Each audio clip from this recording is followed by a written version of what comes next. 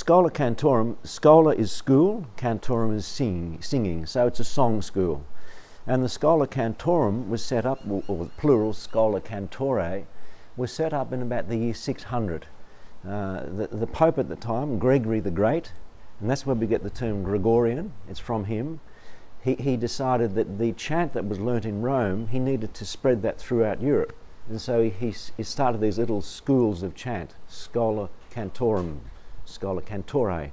Quite often than not, they would go to other countries, say France, and they would pick up what the French were doing, and then they would bring that back to Rome. So this cross-fertilisation of chant styles, like the city of Milan had its own, and it was called Ambrosian chant. We had chant from the Celtic world, Celtic chant. We had chant from the French world and Italy. So there were different flavours, different styles, but ultimately it was Rome liked the idea of having a uniformity across Europe. I don't know whether you've ever seen the movie In the Name of the Rose, but it's a wonderful scene where these monks come in. There are already monks in that abbey singing, and these visiting monks come in, plonk themselves in the choir pews and just join them. They just knew it by heart. And so when we sing Night Office, today it happens, it's mostly in darkness with 1 or 2 candles. They just know everything by heart. The other thing to notice about Gregorian chant, it was so well known in the Middle Ages, it was like our pop music now.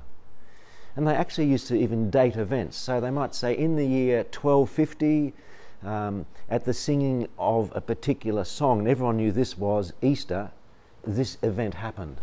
So they would actually use a particular chant, say for Easter Sunday, the Victime Pascali, as a marker of time. Gregorian chant is quite often sung, everyone singing the same melody. It's not necessarily, you wouldn't say it's like 4 parts, it's not like 4-part harmony.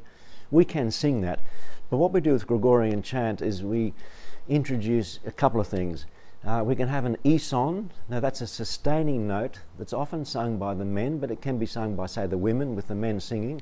The Eastern churches call it this, an eson. Sometimes people call it a drone. I prefer the term eson, which means one sound. So we have 3 or 4 singers singing this one sound, and that's like an organ chord. We can actually have that in 2 or 3 parts. So it's quite a beautiful harmony. And then others will be singing the melody. In the Orthodox churches, in the Eastern churches, they might have 5 singing melody and 10 on the sustaining notes underneath. Their custom is not to have an organ. That's a Western custom. So in a sense, this is like an organ underlay that they do. So we adopt that eson. We also sing in organum, perhaps at the end of a chant, and you have people going into 4ths or 5ths. So singing in parallel in 4ths or 5ths. It's a very medieval sound. That's like the ancient harmony. From that developed like your 4-part harmony, you know, soprano, alto, tenor, bass. So really, in its raw state, everyone sings the same notes in chant, but you can enrich it, you can give it more dynamics by adding things like eson, the sustaining note, or organum.